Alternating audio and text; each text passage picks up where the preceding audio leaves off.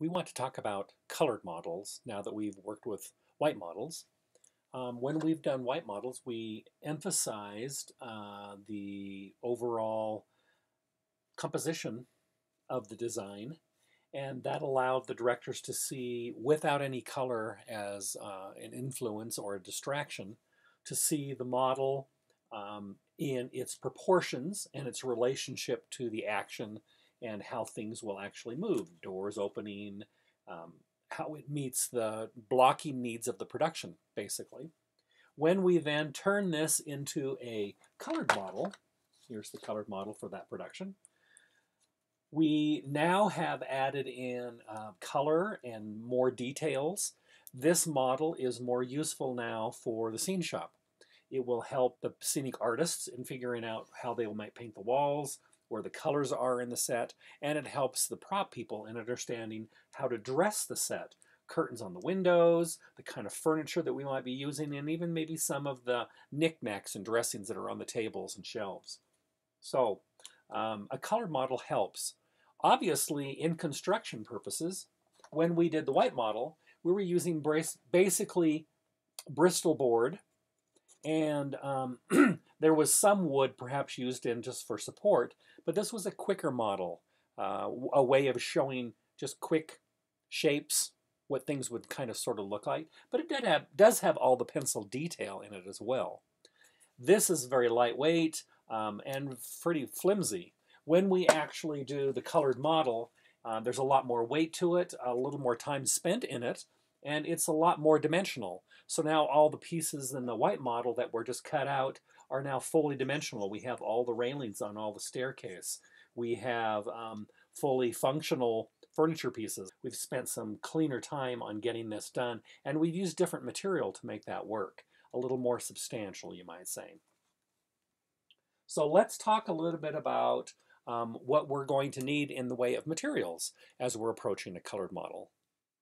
When we're talking about materials for a colored model, one of the first things we're going to start thinking about is the actual board that we're going to use that'll do most of the construction. Whereas we used Bristol board before, we're going to use more substantial boards when we're working on a colored model. So the most typical board that I use a lot in my construction is mat board. Mat board is a lot stronger. I'm not going to have to worry about doing tabs that fold over on the back sides here because this supports itself very well in the finished model.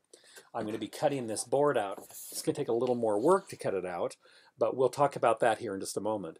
I am going to need to cut it a little differently than I cut the other boards that I was talking about, and we'll talk about that also when we get into the construction.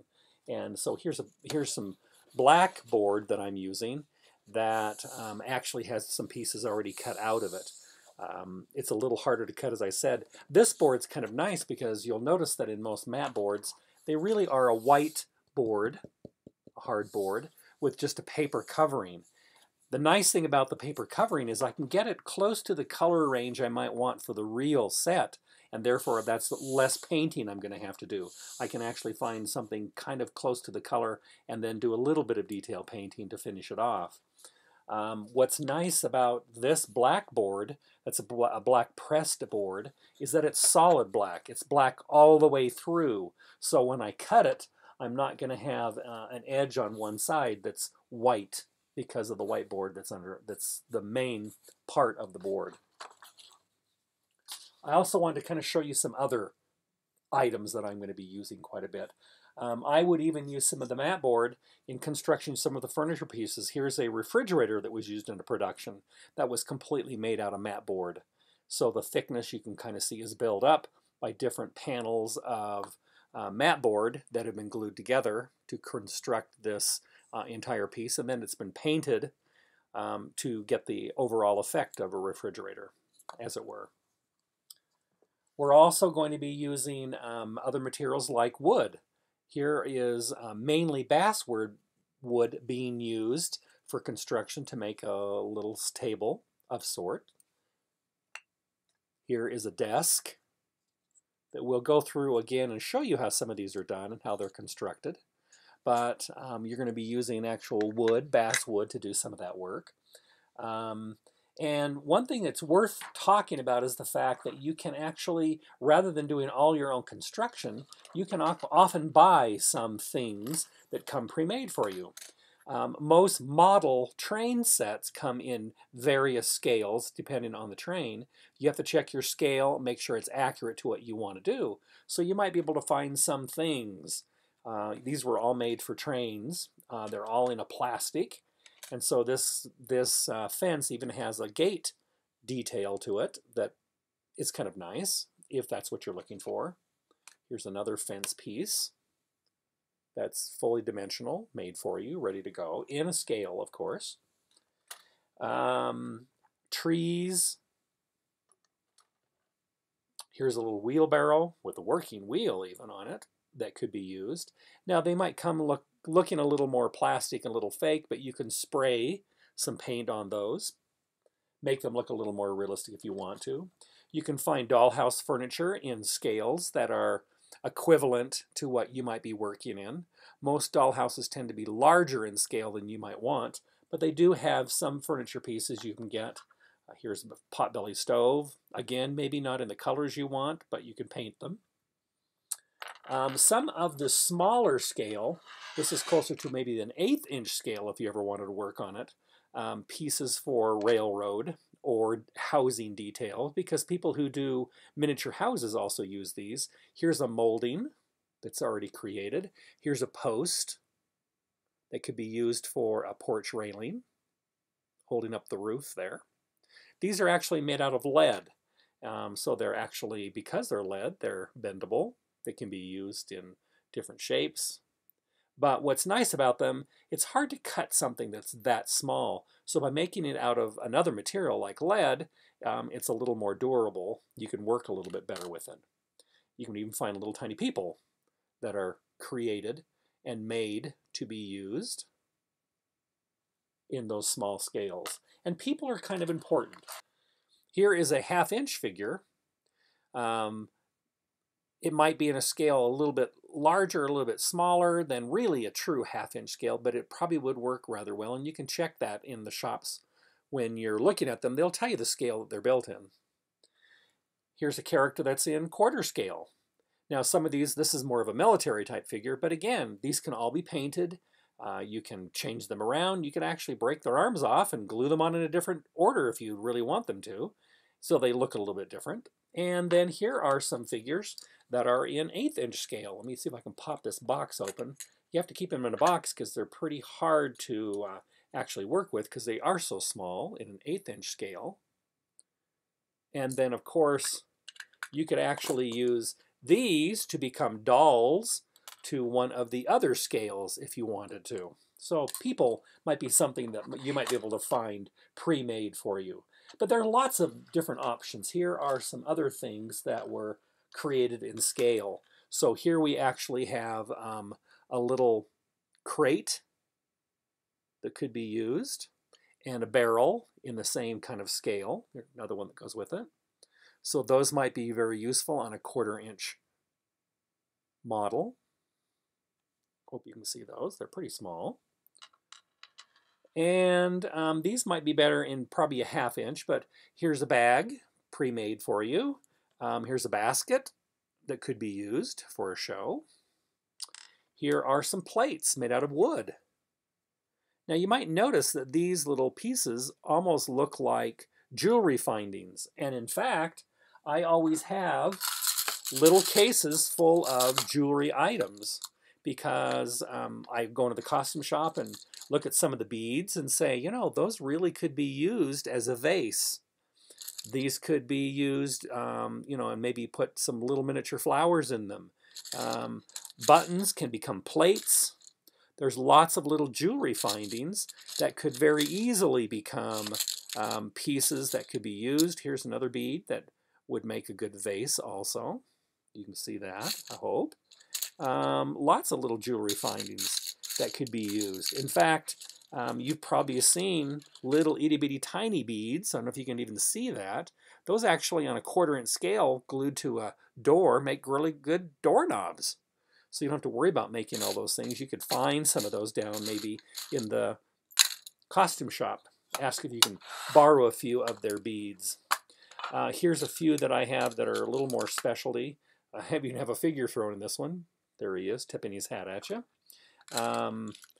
Some bangles that would be used on costumes, but these are maybe really good pieces if I wanted to find mirrors on walls. Put frames around those. We use those. Looks like a lot of the same ones I've already got in the other one. But lots of different beads have different shapes that would work well as vases or knickknacks on shelves, rather than trying to reconstruct those yourself. So I collect old boxes. These were actually from slides. We don't do slides much anymore, but that's what these were for. And this was actually an old film case, right? The film is still available. It's just harder to find. These make great little cases to collect and put all of your little findings in so they don't get lost. You can just drop in all your pieces and people and say, okay, now they're not going to get all over the floor. Nice to have those. This little set is very interesting. Be really careful with this one. These are actually little teeny tiny miniature hinges that actually work. Open up. If I can actually get a fingernail into that one. So there's an actual little hinge. I hope you can see that. And little teeny tiny nails that you can use to actually attach those to your door frames. And then you'd have actual little, actually they're not really terrible little, they're closer to almost a 1 inch rather than even a 1/2 inch scale. So they're fairly good size. But you can find a lot of those kind of things at craft shops that do dollhouses. You may not be able to see, there's a doorknob that I could use and use on a 1/2 inch scale probably for that one. But lots of different miniatures, these little cactus plants that are in little vases that I could use. Look very plastic and very fake, but again, I pull those apart and paint them and put them back together. I can have some really quick pieces. You can even get little tiny glass bottles. Lots of little miniature things meant to be in little captured frames for crafters actually are really good for us. Now, something else you might do when you go into the costume shop is you might find fabrics that on a small scale looks like a carpet. If it's cut out and added some fringe to the edges of it, I gotta press that out a little bit better, but that could make a fairly good carpet that's pretty thick in scale. Or you might find fabrics that have nice enough weave that if you just pull out some of the threads and get some fringes on one side, that those could become nice little carpets also in your models. You might also find some nice netting kind of fabrics like this one that's kind of a lino we call a weave that you could then cut and gather, and I actually did that and made them into 1/4 inch scale French doors. So I built the French doors using some of the wood that I'll show you later on, and then gathered the fabric and put them on there so there's a nice set of French doors for a model that I could use. Other fabrics that are really good in the costume shop. There are pellons and fabrics that are often used for interfacing that are somewhat transparent. That could make a good scrim because you can actually see somewhat through that. So if you need to simulate a black scrim on a model, you could use some of that kind of a fabric. And here's a different kind of netting that's a little even more open weave that could also be used for screen on windows or on screen doors. So you might go to the costume shop and you don't have to borrow very much. Those are very small pieces and they would do you quite well in scale. Another means that's really good, another fabric that you could use is called buckram. Buckram is used in making hats, but it's a nice loose weave, and that makes nice white scrims. And what I like about it is it's so stiff that I can actually cut it the size of my scrim for a 1/4 inch model and then press it perfectly flat because it is plastic and it's meant to be shaped so that when you steam it, it gets somewhat flexible. So I could actually build columns and things out of this and steam them, and then they would stay in those shapes. So these could also be a good foundation on which to build other things using some buckram from the costume shop. And then there are specialty papers you can get at craft stores that have different patterns and different weaves kind of looking to them. Different kind of textures that could be looked at in miniature. You can say that might look like barn wood, could look like really nice scaled textured some sort of texture. And then you've got reflective pieces here. This is actually just a paper that could make a good mirror for a little miniature model as well. Now, we get into crafting. When you start crafting your own pieces, we already talked about these little furniture pieces that are made out of wood. These are all made out of basswood. I'm going to leave them here because we'll come back and refer to them. And this one was made out of mat board, as we talked before. So here are some pieces. Here's a little table that was made out of a flat piece of basswood here. Basswood build up around the side to get the under turnings. And then I actually built the legs and turned them myself. We're going to actually show you how to do that. So I used dowel and actually turned these legs myself. So we can build those. Here was a little flat piece of built-in cupboard that needed to be used in the bedroom, and that's all made out of basswood as well. Here is a tree that I made, and it's actually made out of boning made from mat board cut out, the way that a Pectel book might show you how to build a real tree in boning it all out there. And then it's all covered with paper towels from the men's bathroom. You know, that nice brown paper towel that seems so scratchy and itchy, and we don't like them very much, but we use them and throw them in the garbage can. If you actually mix those with a cut glue, which is 50% water and 50% glue, and then dip things in it and shape it, it's very malleable while it's wet, right? But when it dries, a nice hard surface that paints very well. Here are some other little miniature pieces. Here's a door that was made for a show. The back of it is mat board, and the front of it is actually cut out of a piece of basswood, and we cut out the molding that's on the inside part of the door, and then it was all painted and shellacked. Here's an actual molding. It's been pulled off, and so it's kind of ugly. Often what I do is when a show's over, I'll vandalize the model and use the pieces for something else later on. So this is actually made from 2 or 3 different pieces of basswood and then cut to get the molding piece out of it and assembled. And that's actually how you do it in a lot of buildings. You use different kinds of cuts of wood and assemble them to make a crown molding, as that one is. You can also buy that, of course, and have it done. You could actually photocopy little teeny tiny newspapers on paper and then fold them up. So that's actually made on just newsprint. So it's got kind of the color of a newspaper because they make newsprint into newspapers, and then folded to make in little newspapers. And I needed that for, this is just the top of a cabinet that I had for a show. This was the push button for a backstage. Here's the script that was actually made from folding paper, a little tiny pencil made out of wood, and some folded up papers there. So all those were combined to make a little grouping for one part of it. And another thing that you can do is there are lots of different kinds of sculpting clay. This is called Pro Sculpt. Actually comes in flesh tone, so you can make your own people out of this if you really wanted to. But you can also find Fimo or Sculpey or any of the other ones that you simply make into objects like this one. I needed a fire extinguisher in a 1/2-inch scale, so I created all this out of Fimo, and then you bake them in an oven so they become hard, and then I painted them. So there's a fire extinguisher that I made. I also used that same technique and built kind of just a box and put a little rivet on the back of it, and then put a little screen on the front made out of Fimo and 2 little beads, and made myself a little miniature television for 1/4-inch scale. Here are plastic animals that I also collect. Yeah, so I can entertain my children and my grandchildren. Makes it lots of fun. But what I actually do is a lot of them have lost their heads because I will cut their heads off and mount them on a plaque to hang on the wall, so that in a set there I wanted an animal head mounted.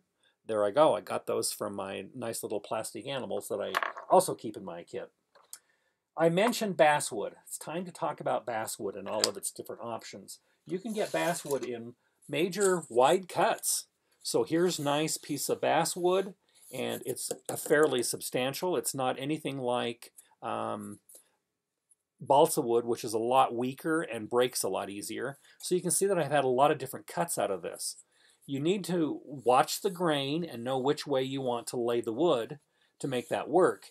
Your answer is usually in looking at the realized object, and watch the way grain runs in a chair or in a door or anything you're making out of wood, and then you'll do pretty well if you always stay with the grain and work with it. Diagonal cuts are some of the hardest because wood will start to splinter as you cut it diagonally. If you cut with the grain, you're always going to have the easiest cut doing that.